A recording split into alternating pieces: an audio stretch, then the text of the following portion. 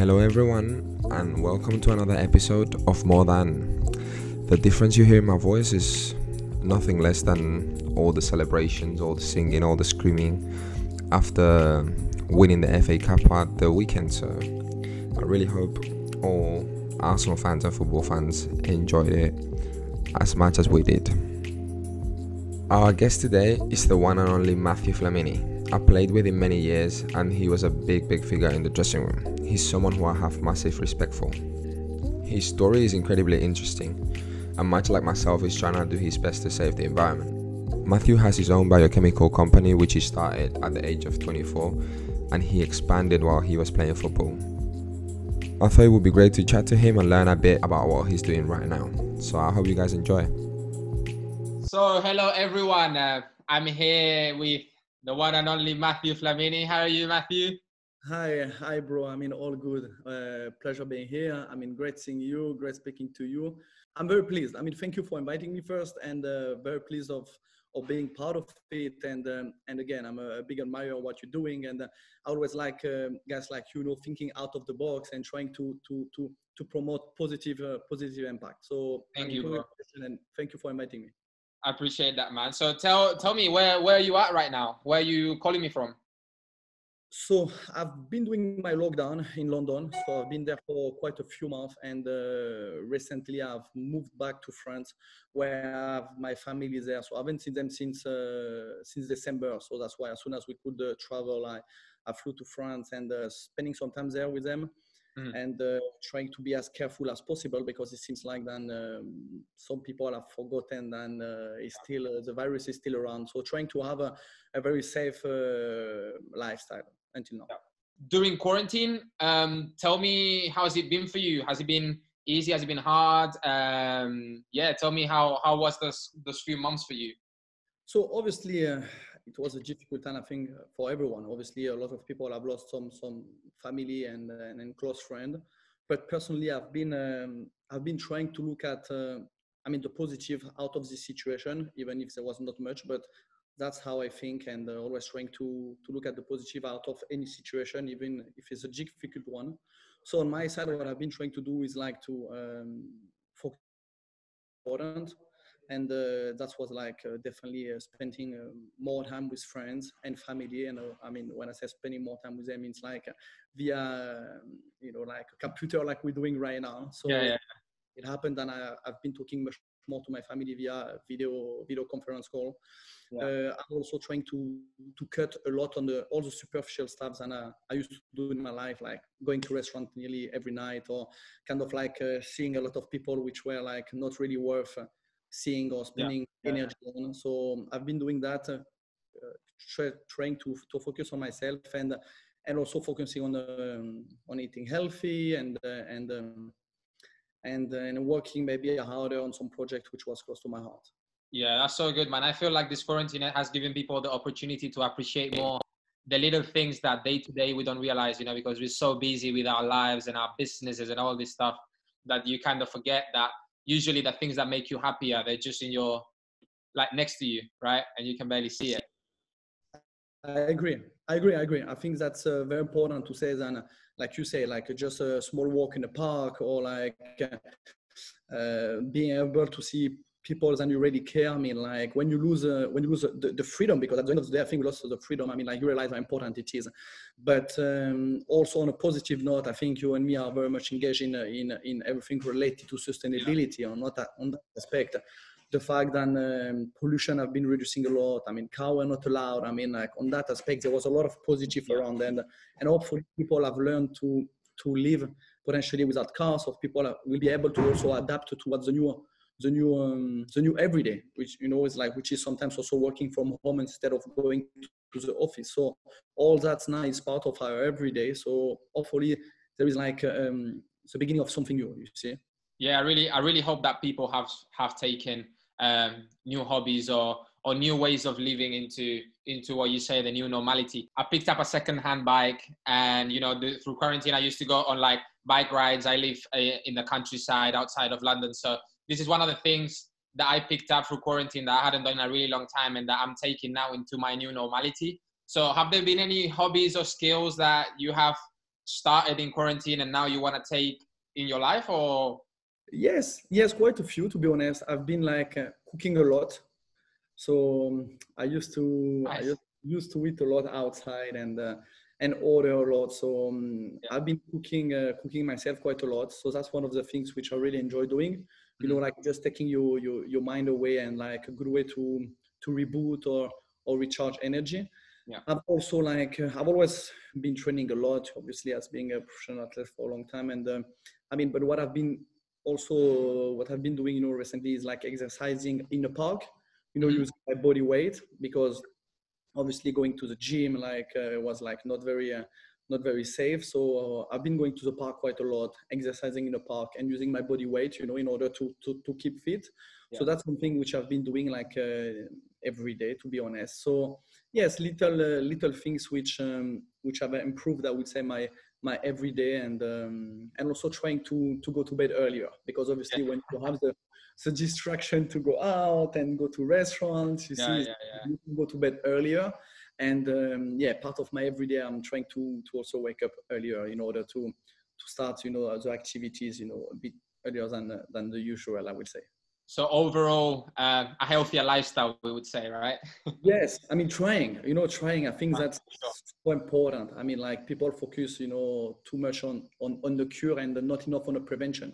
And I think the prevention is like even more important than the cures, because, you know, it's like for us, which have to perform on everyday basics, you know, it's like we're trying to avoid any type of injuries. That's why the prevention is part of our everyday. And that's something we should definitely get around, and to bring that to the people out there. That's so good to hear, man. So I think a lot of people in this podcast, loads of football fans, mostly will know who you are. But for the people that they're coming here to listen from different walks of life, can you tell us who you are? Who's Mathieu Flamini, and how did he get to the position where he is today? So yes, so Mathieu Flamini, I'm half French, half Italian. I grew up between France and Corsica. Corsica is a small island, which is French island. I studied law for a certain period of year, and then I turned a professional football player at the age of 19, when I moved from France, from the club of Marseille to the club of Arsenal. I played 4 years for Arsenal, then I moved to AC Milan. After I played another 5 years. I came back to Arsenal, played another 3 years. And I've been playing recently until like a couple of months. I was playing in Spain for the club of Getafe. So that's on a sports side. On the other side, I would say on the business side, I think I'm like you. You know, I like to qualify myself as an environmentalist, which means like from a very early age, I've been aware of a lot of aspects which are impacting the environment. Mm-hmm. And from a very early age, I said, okay, if I do something, I will want to do something around that topic. And that's why at the age of 24, I co-founded a biochemical company. And since then, I've been involved like very much around like all different topics related to environment. And I've been trying to also use my platform to create awareness. So yes, I'll say I'm an athlete, but also an environmentalist, and trying to drive awareness around me.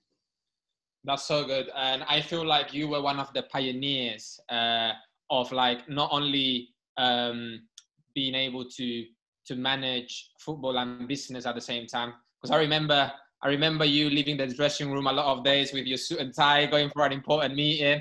And I used to look at you and I was like, look at this guy, you know, he's not only like playing football, he's actually, you know, doing his business, and obviously created like a really successful company. But before we talk about the company, I want you to tell me, why has the environment been something important to you? Is that something linked to you growing up, or is that something that came up after in your life? How was it for you?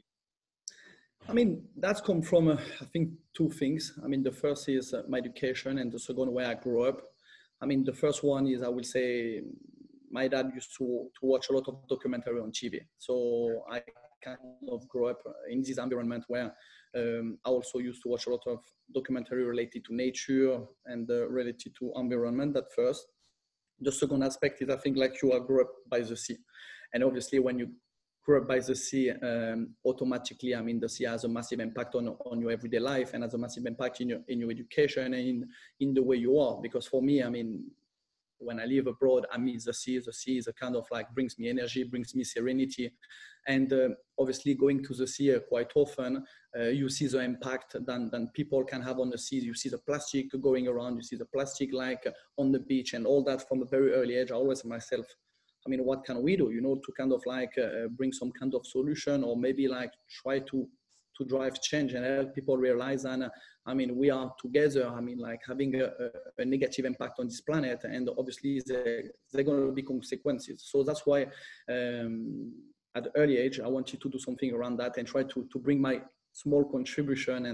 And I believe, you know, it's like if we all try to change something in our life, I mean, putting all this effort together will definitely be, I strongly believe that we'll be able to drive change together. Yeah, I really, really relate to the part that you said about the sea. As you know, I was born in Barcelona. I've lived in the sea my whole life. And it's so true. I mean, for any person that's listening to this, that they live close to the sea, I feel like it's something that is so needed, right? Like for me, even, I remember like sometimes when we go to play in Bournemouth or we go to play in Brighton and you're in the hotel and you see the sea, it's like a complete different state of mind. Like, as you say, I feel like I need to see it, to like feel like myself, to feel freedom, to feel serenity. And when I'm on holiday, you know, there's always so many places in the world that I want to visit, but I was like, I can't. I need to go to the beach, wherever it is. I just need to feel, you know, the ocean, its openness. It's a way to feel home. Yeah, for real. And yeah, I feel like, I don't know how it was for you, because I mean, we're from different generations, but there was times in the summer that I couldn't go in the water because of all the plastic. Barcelona also has one of the dirtiest beaches in Europe, in La Barceloneta, which is the one in the metropolitan area of Barcelona. So it was really difficult for me to see, you know, like I'm just a kid, I want to get in the water and I can't, because there's all this trash in the sea. And one of the things that drove me, as you say, to try and have a little bit more of impact or put in the work was thinking of like younger generations, you know, what if I can have kids, or what if like the kids of my friends or in my family, newer generations won't be able to go on the sea because we're destroying it, you know? So that was like a very big inspiration for me to go forward. So it's like really cool to see that kind of come from like the same place. Yeah, 100%. I mean, we have created the problem, and like you say, you know, it's like, is that the legacy we're going to leave to the next generation? So it's very inspiring also to see all these young kids going in the street and like standing up for the future and requesting, you know, like changes. I think that's the next generation, which is like going strong, and we cannot ignore them. So I think the power we have, I would say, or at least like the advantage we have here at Let, is we have a platform. And having a platform, I mean, you have, I mean, two options is or to use it for having a positive impact and creating change and inspiring people and driving change, or you can use it for, I would say, like basic stuff. But I think athletes have realized and they have a social responsibility toward the people out there, and they have a platform which they can use to drive change and inspire others. And again, you know, I'm going to be very honest. The only reason I accepted to join that program and to be here with you is because I strongly believe that what you do is very inspiring. I strongly believe that you use a platform to drive change and inspire people, and that's amazing. And I really hope like more and more athletes, you know, will follow that path, because I don't think today is enough to simply be an athlete or simply be like a football player. When you have millions of kids like looking at you, you have to show the right example. And showing the right example is not only about playing well on the pitch and performing on the pitch, but it's also like, I mean, showing the right example outside the pitch. And that's exactly what you do. So that's why I'm very pleased to be here today. Thank you, man. And touching on this subject, why do you think that footballers or like other athletes feel, you know, don't feel this social responsibility, or they don't use this platform, the platform that they have, for the best? Do you think it's, you know, they're scared of like being told that they cannot talk about other subjects because they're just footballers, or you think it's all because they want to feel comforted and stepping out the box sometimes can be a bit uncomfortable? Why do you think that is due to? I think there are a few reasons. I think for too long we had this these people out there saying, oh, you know what, he's a football player, should focus on playing football. I mean, I think that's outdated. I mean, like reality is these days, as I was saying, I mean, athletes are becoming role model. I mean, with social media exploding, I mean, we can see athletes having like a massive following. I mean, today's sport is probably the most followed industry out there. And let's not forget that we also live in a time where people are losing trust in the institutions, people are losing faith, and sport is one of the industry will help you know, the young kids to dream. And dreaming is like so important. So having athletes becoming role model for all this generation, I mean, now more than ever, okay, they have to stand up, and standing up for like important causes is very important, okay, from my point of view. So I don't think like people saying like, oh, they are athletes, they are football players, they should focus on playing football is the right things to say. At the end of the day, I mean, if you're a football player, if you're a tennisman, and if you have a cause which is close to your heart, and you are knowledgeable about this cause, you should be able to speak about it.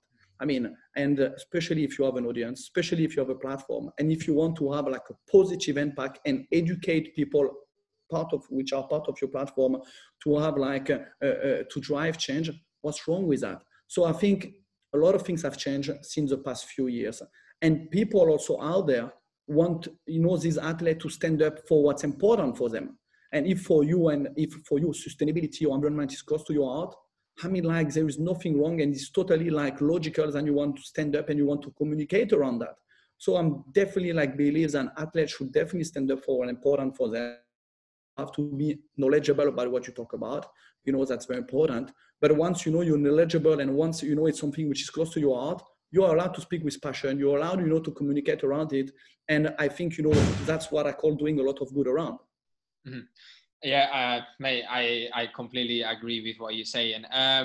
In the, like, with all the stuff that's happening in the world right now, I feel like loads of more athletes are standing for what they believe. I think, especially with racism, with all the stuff that's happening in the US and around the world, all the protests, I think is given the chance for many footballers in our industry to speak up. And, you know, for example, Raheem has been a clear example that, you know, racism has also given them a voice, and he's used it in a great way, and he's inspired a lot of young people. And I think obviously it's great, you know, I think everyone, as you say, has different causes that they're close to their heart, and they're the ones that they have knowledge, and they're the ones that have passion, and they're the ones that talk about. But I feel like, obviously, every single problem is important, you know. There's so many things happen in this world, and it's very difficult to care about everything. Mm-hmm. I always say that you need to fight your battles, you know. But I've also feel that with all these things happening, the environment has kind of fallen behind a bit, because there's these social causes have made so much noise, and rightly so, you know, because they're truly important for humanitarian reasons. But why do you think all environmental causes, people feel that they're not as important? Because I feel the climate crisis that we're having nowadays is being shadowed by all the other stuff happening in the world, but truly is, the situation is very critical, because it can affect our food chain, it can affect biodiversity, and it can get to a point that it's not, like, it's irreversible, you know. So why do you believe that that, you know, it's gone into a second position, and people have stopped to care about the environment a little bit to focus in other things? I think it's a matter of fact. It's a matter of fact. I think there in life some I will say some principles which are extremely important. I would say freedom is one of them. I mean, like, obviously it's unbelievable that even in 2020 we're still facing racism. And looking at what happened, of course, you know, in the US, that has been like obviously had a repercussion in the US, but also in Europe. And that's a topic we have been talking a lot recently. So I would say I just hope it's not the topics that we have been talking recently, and then, you know, like it happened in the past, we will, you know, it will be forgotten. Because I mean, fighting racism is something which we have to do like every single day, and racism has to really like terminate. But as you mentioned, I think climate change, sometimes what people don't realize is affecting all of us. And I think also climate change, the way it has to be presented, it has to be breaking down. What does that mean? I mean, climate change, if you break it down, you have pollutions. Okay, pollution is very important. We all live in the big cities. So living all in the big cities, I mean, even if you don't understand what's climate change, but if I'm telling you, listen, you live in a big city and pollution is affecting you every single day. Because if you go in some part of Asia, you cannot even exercise outdoor. Okay, so pollution, for example, is affecting all of us. Then I would take plastic. I mean, people are maybe not aware that plastic, okay, even if you don't care about the sea, because maybe you grew up in a city where you don't see the sea or you don't have a connection to the sea. But I think we're all eating fish, right? So because we're all eating fish, I mean, it has been proven that now in every single fish you eat, you find microplastic, okay? Which means that in all of us, we have microplastic, except if you're vegan, like I think you are. But we're probably eating fish in the past, so we probably have microplastic. So climate change, I would say environment, all the environment issues are affecting all of us, okay? What's important to say also is that the poorest populations are the ones which are the most impacted by the environmental issue. What does that mean? Before we used to have the war migrant, okay, which means like after war, the migrant were leaving the country which were like in war. Now you have the climate migrant, I think are like 4 or 5 times more important than the war migrant. So all that is having repercussion on a lot of people and sadly also on the poorest population, okay? The way we eat, I mean, the way we eat, I mean, it's becoming like a disaster. And I'm sorry to say that, but all this processed food, I mean, producing like, you know, like all the animal protein, how it's processed, you know, basically like we are destroying ourselves, but we're also destroying the planet, okay? And yes, maybe like recently because of everything which has happened like around racism, I mean, we have put maybe the environmental problems on a second, as a second, I would say, on a second plan, but one is as much important as the others. And I think what's important is all about like the authenticity. Obviously, if I've been, let's say, if I've been attacked by some racism, you know, by some racism, I would say, words or things like that, obviously you want to stand up for that, which is natural. I think what's important is to say that different athletes, different people have different passion, as different also want to stand up for different causes. And I kind of been standing up like you know, now for many years for sustainability, but at the same time, when I see what has been happening recently for racism, I also wanted to be, you know, like to be backing up my brothers and to be backing up my friends, you know, which are also standing up for such an important topic, which is racism. So what I can say is like, I really hope that you, me, we have been like extremely like, we have been like standing up for racism and standing up with our brothers, you know, against this massive issue. And I hope, you know, maybe like very soon on a second stage, maybe like our brothers, you know, with who have been standing up, you know, against racism, maybe they will be standing up also with us, you know, against like environmental issue. And I think people are so much more powerful when they, you know, join forces and then they act as a team. And you know what, we've been playing in a team like for so many years, and like team spirit and working as one unit. I mean, that's what makes you successful. So yes, of course, we talked a little bit more about different topics recently, but I think, I mean, environment is so important, and that, I mean, basically impacting all of us, all our life on an everyday basis. And we all live in cities with pollution. The way we eat is impacting us. So it's for me, hopefully, like we'll start talking about it like very soon again. Yeah, and I think it's also important to say that I feel like both, they're in many ways interlinked, because I don't know if you heard about the term of like environmental inequality, that is like in many poor areas or neighborhoods in the big cities, actually where most people of color live, they're the areas that are most affected by the environment, also because they also have like less green spaces. You know, the food that they eat usually is cheaper. So when it's cheaper, usually this food is more processed. So that is giving people more like health conditions, and they have poor healthcare. So I think like it's the problem is kind of bigger than just we have one here, we have one there. I think like it unifies together, and I think it's important to obviously, you know, as you say, hold hands together, ones with each other, you know, help each other. Everyone has a different passion and a different cause, but obviously we make more noise and we make more progress every time we work as a team. So I think that is a great message.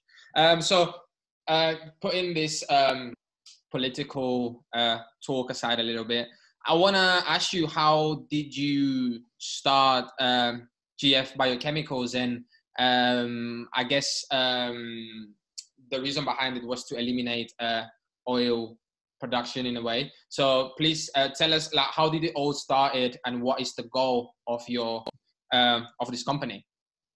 So just briefly, so everyone, so we trying to clarify quite a few things. I mean, what we do is like, so started at the age of 24, I was at the time playing in Italy, and started developing a set of technology where basically we convert what we call agriculture waste. Okay, so the leftover from the sugar cane or the leftover from the corn cobs. So we're talking about second generation feedstock, which is not in conflict with food. And we are turning that into what we call a bio-based solvent. And these solvents are today being used in different types, such as home care, personal care, industrial cleaning.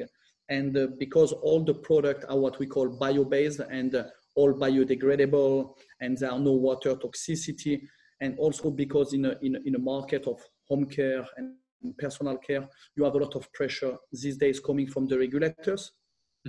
And also pressures coming from the consumers. What does that mean? It means like everyone these days wants safer product and more sustainable product. And because more and more product coming from the petrol-based industry are being phased out, they have to be replaced. And that's what we are doing basically with our solvent, which are sustainable. We are replacing the harmful chemical from the petrol-based industry by more sustainable ones. And we are, I mean, selling to industries such as like shampoo, skincare, or like detergent for the house, laundry product.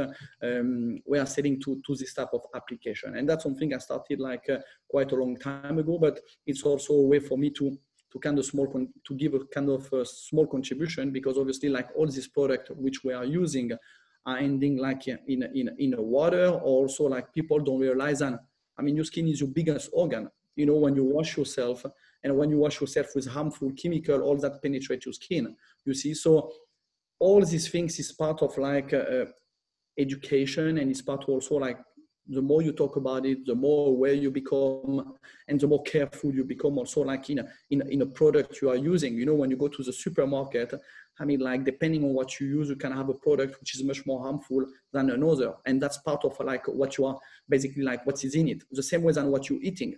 I mean, if you eat processed food, you have a lot of preservatives, you have a lot of chemical in it. I mean, you don't do good for yourself. So that's why before I was talking about the prevention in life, in order to stay away from the industry, in order to keep healthy. All that is part of you every day, you see, and like living again in a healthy environment. I mean, we're talking about protecting the planet, okay? Amazing. Some people maybe don't really care about the planet, which is totally fine. But I want to say that at least everyone care about themselves. You know, I mean, I'm sure you care about yourself. I care about myself. And I think everyone watching us here they care about themselves. So unfortunately, you cannot have a healthy lifestyle if you don't live in a healthy environment. Because as I was saying before, we all live in cities. I mean, cities are full of pollution. And unfortunately, I mean, like the statistics saying that every year you have up to 4 million people dying of pollution. So we're all on the same boat here. And in order to be healthy, we need to live in a healthy environment. So everything is related, I will say. And when you started this company, I don't think there was the awareness that there is today about the environment, about sustainability. I feel like sustainability is like a very modern term, you know, that back when you started, when you were 24, it wasn't around. So do you feel when you started the company, you had the same vision that you have today? You feel it has evolved? Do you feel that lately, you know, with like the conscious that has expanded about sustainability and all these things has given you your your company a new opportunity, or since the beginning when you started, you were like, okay, I want to do this and this is what's going to happen? No, I think obviously, like I would say, sustainability and environmental aspects have been growing a lot over the past few years. I mean, the type of discussion we used to have 5 years ago or 10 years ago, or even 3 years ago, are totally different. I mean, obviously now, I mean, the consumer are like very much aware about like what's happening. People are really putting pressure on the big company because they want more sustainable products. They want safer products. They have realized, and I mean, some of the products they have been using for many, many years, I mean, was not good for them and was not good for the environment. So obviously with all this pressure, that unlock even more potential for all the companies which have already done the swift, going from harmful chemical to like a sustainable and safer chemical. So obviously that's very positive, and it makes, you know, the penetration, I would say, to the market easier. And other things I would say is also starting at an early age, you know, like around all the different issue related to sustainability. I think I will say that more and more, and year after year, I've been able to educate myself around the topic. And I'm someone who's like, I'm watching a lot of documentary around that topics. I like to read about it, and there are a lot of logic behind. So that's why I've also been involved in quite other activities, which I'm very proud. You know, for example, we founded the first master in bioeconomy in Europe, and we did that in Italian collaboration with 4 universities. So that's something which I was also, I believe education is very important. I mean, education gives you some foundations, and once you have foundations, you are able to build on it. You know, it's like having some solid foundation of a house. Then after, you can do anything you want on the top. So that's why I believe that's come from educating the next generation. That's come from giving access to information in order for people to make the right choice. And that's why, you know, I was very, very, very excited when we launched that. Well, that was actually one was going to be my next question. Like, I've seen that you released a bio journal as well earlier in the day, and then a bioeconomy program, which I think is something that is going to be needed in the short-term future. And you talk about education. How I truly agree with you. First of all, I think self-education is kind of, for me, I mean, education is power. Knowledge is power, right? And for me, for example, or you people that we want to express our passions and we want to educate people, the first thing that you need for that is be educated, right? Because you don't want to talk for the sake of talking. How has it been challenging for you to manage that, having a career? Because obviously, not only to educate yourself, but also to, you know, progress your company, release this bioeconomy program. Like, there's so many things that you've done while you were playing football. How hard was it for you, or how did you manage to be able to excel at being a football player? Because you've had a really successful career. You've played for some of the best teams in Europe, in Italy, in Spain, in France, everywhere. How difficult or what? How did you manage that? I think what's important to say is that I've been first extremely lucky because I've been able to live off my passion for many, many years. And that was football. So from a very early age, I mean, like football has been everything to me. And growing up, I mean, like, and becoming a professional football player, what's important to say is like, when you're an athlete, I mean, like, you work hard and you're training every single day, but the recovery is also part of you every day. I think I would say the recovery is as important as a hard work. And who says recovery says like you have enough time to be able to do something else on the side. And when I said doing something else on the side, it means like keeping your mind busy, okay? The reality is like athletes have other passions, and why not being able to fulfill one of these other passions? Let's not also forget that a football career is made of up and down. I mean, I had injuries in my life where I couldn't play football for 6 months. If football is the only thing you think about, if that's the only thing you have, then, I mean, if you cannot play for 6 months, then you're having a nightmare for 6 months. So you need to have enough things in your life in order to change your mind, in order to kind of like find some positive out of a situation. So for me, sustainability, environment, and being able to do other things have been extremely helpful when I was having some difficult times. So like being injured or like maybe not playing, you see, it was for me an escape.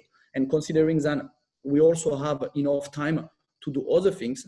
I mean, I don't think it's a mistake of like being able to do like, how we say, like playing football at the top level, giving everything to football.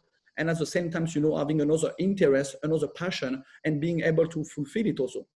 Obviously, your priority has to be football, because I mean, like that's something you have to give 100% of your effort. But once you have to recover, once you have to change your mind and do something else, why not doing it for something which is important to you? And that's what I did, you know, being able to have like, to be organized, being able to be surrounded by the right people around me, because obviously I was not like, I was not involved maybe in like everything or in every day, but like I was part of it. And it was for me like a great opportunity to live one passion on the field, which is football, and one passion of the field, which is like related to sustainability. So again, I mean, like, I think it was for me like a great escape and a great support when things were not always going well. Yeah, I think that's amazing that also, as you say, whether you were lucky or whether that was something that came out of you, your passion was something that also helped other people, you know, and helped the planet, which I think is so much more meaningful. So yeah, man, no, big respect for you for what you did through those times, because as I say, you were like a very big inspiration for me in terms of like seeing someone in my own dressing room being able to manage both. How did these two industries, let's call it business and football, how did the two of them kind of feed off each other? Did you feel that you learned things in one industry that then you kind of took into the other, or? Yeah, I mean, big time. I mean, big time, because I mean, football, I mean, and I would say like being a top athlete and playing at the top level, I mean, is obviously like a massive pressure. So, I mean, what you learn in sport is like first performing under pressure. So I think that's very important to be able to deal with that pressure. And in a business side, obviously, when you're an entrepreneur, when you create a new company, you have to deal with the pressure also, because obviously, like you have, like in sport, you have up and down, and you have to face like all this disruption, and you have to face all these this difficult time and find solution in order to move forward. So like one is performing under pressure. The second aspect I will say is also like dedication. Dedication is very important. I mean, I personally like, it's not like I was born with like I was not the most gifted, you know, like kid. And I mean, obviously you need to have some kind of gift, but after I think like hard work took me where I've been and where I am today. So I believe in dedication, and the dedication I was putting in sport is something I've also been able to use, you know, in a business side, you know, like being able to not take no for an answer. I mean, that's me. So that was also very helpful. And also I would say like the leadership and team spirit. You see, like leadership, like being able to take the lead, being able to inspire others, being able, you know, in a difficult situation to look at the positive and keep moving forward. That's something very important. And when you build a business, when you have a team, you need to be able to inspire the people around you first. And also you need to be able to teach these people team spirit, you know, working as a unit, working as a team, and making sure that everyone goes in the same direction. That's very important. And that's something you find extremely important in sport, but that's something you find extremely important also in business. So yes, definitely. I mean, once I've been helping the others, I would say they are very much aligned on these aspects. Yeah, I feel like that is an advantage. Like football gives you much more than just the sport, you know. There's so many situations that we go through, even at a very young age. You know, you probably have to leave your home, and you have to be independent very early. You are subject to a lot of pressures inside the game and outside the game. So obviously, I feel that gives you that advantage that then after when you get into business, you have already gone through this experience. So they therefore could help, and I can see that. At the time that we were at Arsenal, Arsene Wenger was the coach. Did Arsene ever give you any sort of advice? Was he someone that was helpful with you having this second career on the side? How was your relationship with him and everything going on around you? I would say that I mean, Arsene played a little bit like many of us. I would say like a father figure. You know, it was like we all moved to Arsenal very young. I mean, I arrived there, I was 18 and a half, 19. Then I played there. I left for 5 years for Milan, and he also took me back. I also came back to Arsenal. So obviously Arsenal played a massive role in my career. Someone I've always been very close. And I mean, he was kind of like a professor, I would say. Yes. So someone always like very, very calm. That's something I always admired, because I'm someone with like a lot of energy, hyperactive, and I'm also like all over the place on the pitch. So, I mean, I've always been very impressed of how calm and his serenity. He always has been like extremely like, like even you remember halftime, you lose a game, or like everything goes so quickly, but at the halftime when we're going back, he was the one bringing the serenity in the dressing room. He was the one like, okay, let's calm down, let's relax, let's try to analyze the situation and be like, and find what's not going well and address it. So that's the type of things which I've been able to learn from him, because obviously like I'm a passionate person. I'm someone who's gonna have the tendency to react quickly and maybe like take the wrong decision, because I will react without thinking sometimes. So he's the type of person which, like I've put things into consideration, and where, it's like, whoa, wait a minute, before to react, before to say something, let's think about it. Let's see how to address this situation. So someone like very calm, a lot of serenity, and yeah, like, like a kind of a professor for all of us. I like a father figure. I'm sure it was also the same for you.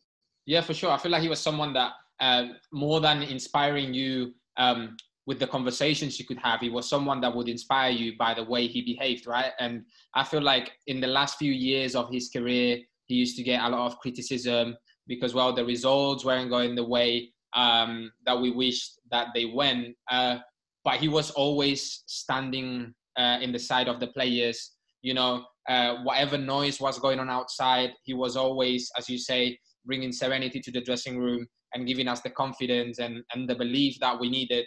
And, in 2017, he won another FA Cup, his last trophy at Arsenal after many years of being criticized. So I think that's a clear example of like leadership and vision and believing, and also someone that really loved his job, that you could see that going every morning to training, that was his life, Yes, and obviously he trained until like very, until he was like, I don't know, almost like 70, right? And, he was giving 100% every day.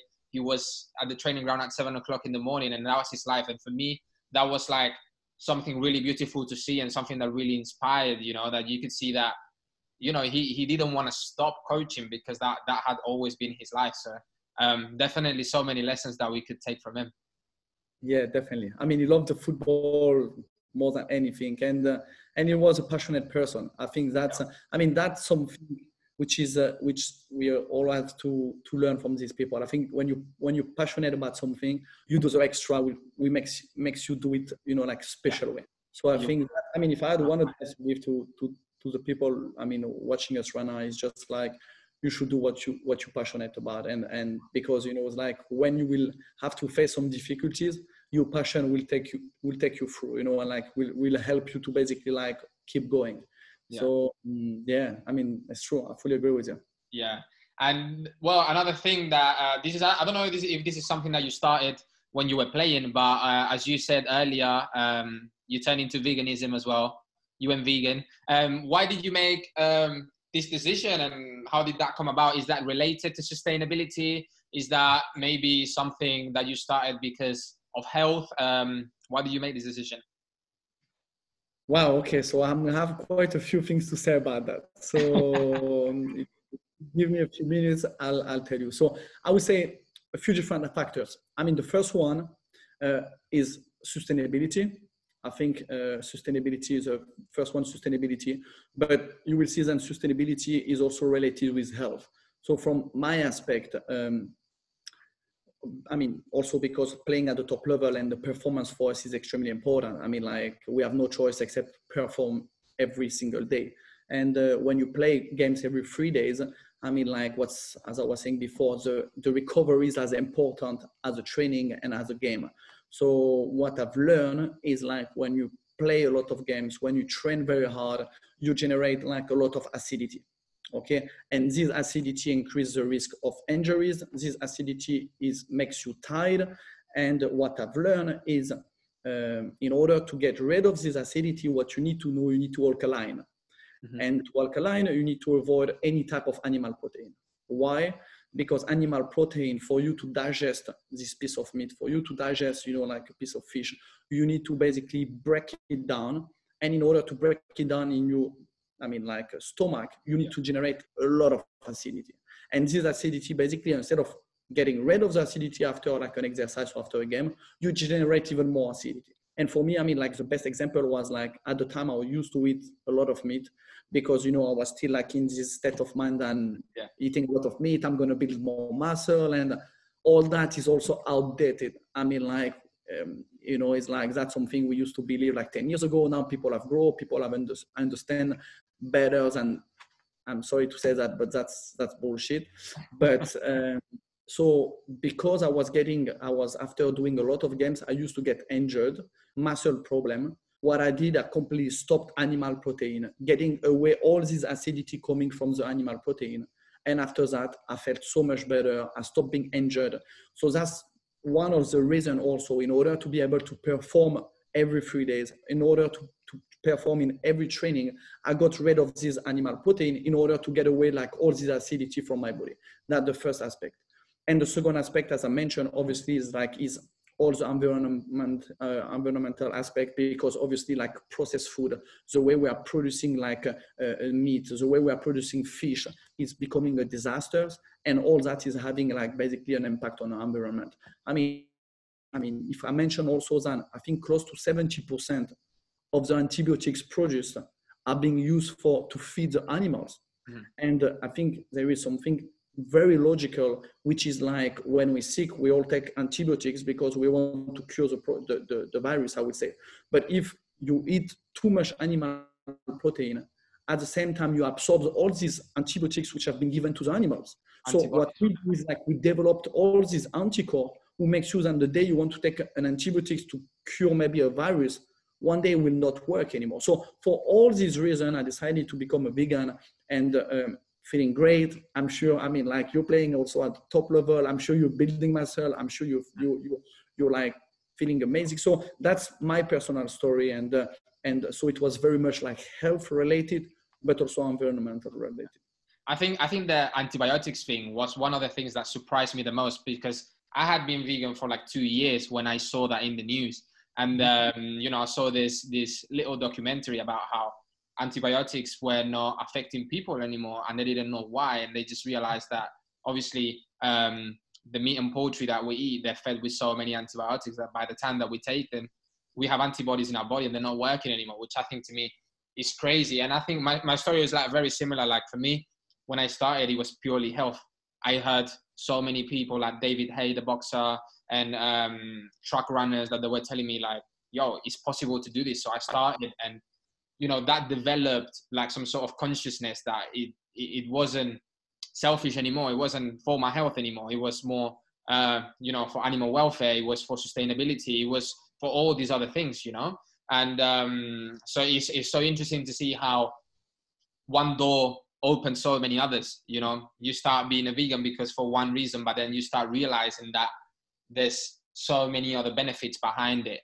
And as you say, reducing the risk of injury, reducing inflammation. I also have to say that as bad as eating meat is being in, processed foods every day, because now we have like loads of like meat substitutes, we have like loads of like burgers that taste like meat and all this stuff. And at the end of the day, the benefit that you get in from not having meat in your diet, you're literally replacing it by just having a product that is not natural at all, and you put in all these chemicals and all this sugar and all these saturated fats in your body that, as you say, they produce the same acidity that as if you were eating animal protein. So I think it's important also to say that obviously every now and then everyone can have like a burger or something, but to have a plant-based, I would say, diet full of like nuts and grains and beans and stuff, that's what really gives your body this alkalinization that you're talking about and gets rid of the acidity. I think that's important for everyone to know that as well. Yeah, I fully agree with you. And again, for people listening, we're not saying, I mean, like maybe switch off from one day to another, no more meat, no more fish, or no. But I think what's very important is to have a solid base. And obviously, like sometimes it happens, yes, on a weekend, I can make an exception. I mean, I don't have any dairy, you know, but maybe yes, on a weekend, sometimes I'm gonna have a pizza. I mean, like what I'm trying to say is like here, what's important is to realize that the excess of this is not good for your health. And just to give a funny story, I mean, so I stopped the meat, animal protein. I mean, I stopped all the meat, and I was only eating fish. And at the time, I was still playing at Arsenal, and I told Gary, you know, like our doctor, I said, listen, doc, can you please check my mercury, please? Because I was watching one of these documentary, and they were mentioning the fact that in the sea, the mercury, and again, you know, that's another sign of pollution, you see, another impact of the human on the sea. So in the sea, you have a lot of mercury. And they were saying that having too much fish was having a bad impact on the health because you accumulate the mercury. And if your level of mercury is too high, then you intoxicate yourself. So as we used to do like a couple of, you know, every 3-4 months, like blood tests, I told the doc, can you please check my mercury? Doc said, no, but you know, I mean, it's not something we do, but okay, let's do it. It will take a bit more time, and I come back to you. And then like a month after, or a few weeks after, I see the doc coming back to me and say, Mathieu, are you okay? Can I speak to you? Doc, what's happening here? You're scaring me. And the doc told me, listen, I mean, your mercury is 10 times higher than normal level. You are stopped of like intoxicating yourself. And since that day, I stopped eating fish. And that's also, so basically it was a small process where I stopped meat, I stopped fish.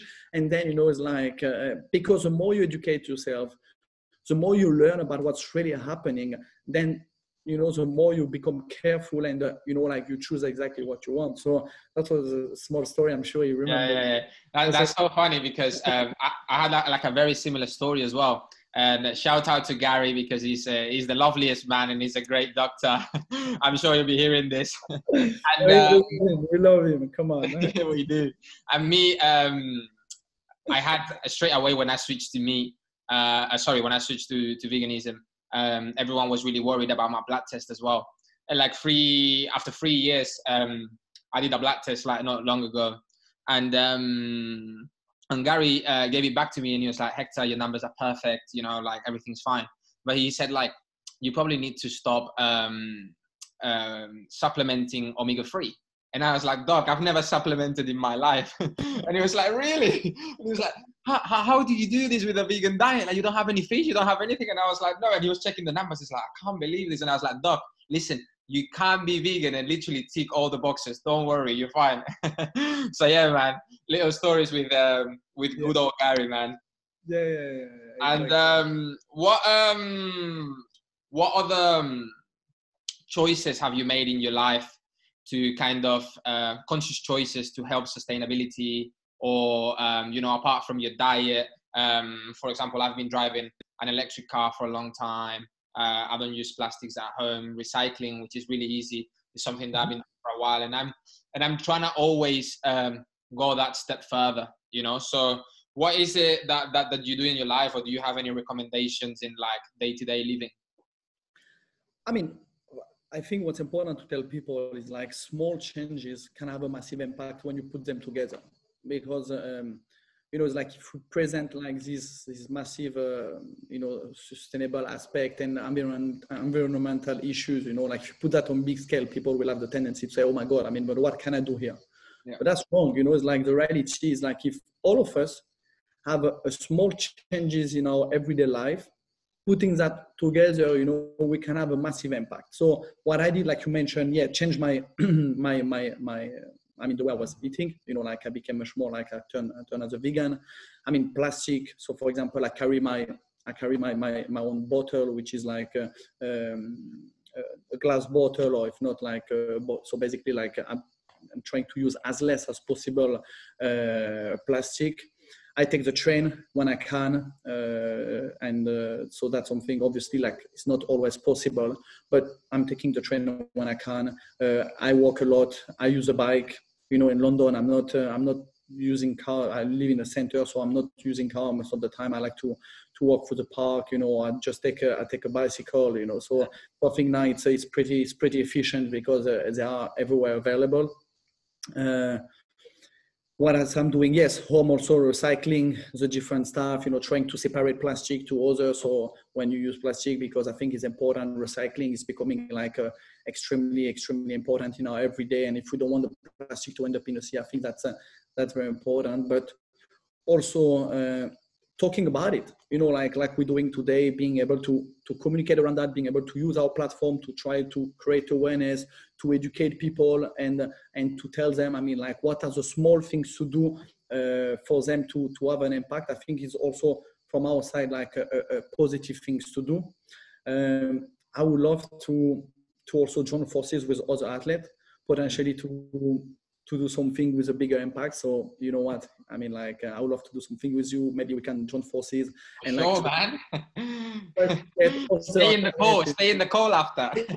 Yes, like exactly. I love to. When we can travel, and maybe September we should definitely get together. And because I think it's beautiful to share the same passion, and we have the same goal, which is like to drive change. And I think that's beautiful. And again, by joining forces, I think we can really have like a much bigger impact. So all these things. I'm trying to do all these things to kind of like give a meaning to my life. Like we have been extremely lucky. We're living from our passion. Since a very early age, I wanted to be a football player. We are extremely lucky because we have managed to achieve this dream. So now, it's like, I think what's important and for me, and I'm sure for you too, giving back is also like being able to have this positive impact and also drive change and kind of like do good for people around. So that's my way of giving back, which is like trying to give a small contribution to an important problem, which is impacting all of us. That's amazing, man. And just to finish, as we've talked before, you're someone that likes to educate yourself. And just to give that little bit of knowledge or education to our listeners, can you recommend us any books, any shows, any documentaries that you feel, go in sync with everything that we talk about? So yes, I've been reading 2 books. Like one is the story of the founder of Nike, Big Shoe, I think. Yeah. Is that Shoe Dog? Shoe Dog. Shoe Dog, yeah. Shoe Dog. That one it's really good. And there is another book which is called Sapiens. Yeah, Sapiens. I've read that. It's really good. Yeah, which is so really good. So yes, that's what I've been. Also, I've been trying to read more during the lockdown. To be very honest, like I'm doing an audiobook. So. Oh, which one? Which one are you listening to? Yes, these 2. I was listening to these 2. Oh, these 2. Yeah. I've been listening to Blink now. Have you heard about Blink from Malcolm Gladwell? What is it about? It's really interesting because it's about the power of intuition. From like in sports or like in the way we judge people, how we have a part of our brain that makes decisions before that we even realize that we're making them. And actually, I think it's really interesting because I think you can agree that when you play football at your best is when you're not thinking. It's when everything is kind of like coming natural, And obviously, to be able to fine tune this part of our brain, you have to practice, you have to rehearse, you have to train. But to be able to listen to our gut feeling in every single situation of life, from like judging a person's appearance to then performing in your own job. It's a really good listen. It's called Blink. I'm listening to it as an audiobook as well, and really enjoying it. So maybe you can... And that's definitely next one. It's funny you mentioned that, but also what people don't realize is the power of the mind. Like in sport, I don't think you will disagree to say that maybe like 60-70% in sport is the mind. The power of the mind is like it's so important, and more, I think like athletes have realized, and the stronger you are mentally, the better you perform, and the better you deal with pressure, and the better you deal with all these up and down. So that's very interesting. I will definitely do the audiobook too. Cool, man. So Mathieu, listen, thank you so much for your time. I have to say, I've really enjoyed this. A lot of information, a lot of knowledge from you. I'm sure people we'll learn a lot from this conversation. And mate, best of luck for what the future holds for you. And mate, obviously, as I said, really happy to be able to join forces and hopefully get this message across and do bigger things that we're already doing. And hopefully everyone that's listening to will help us with it as well.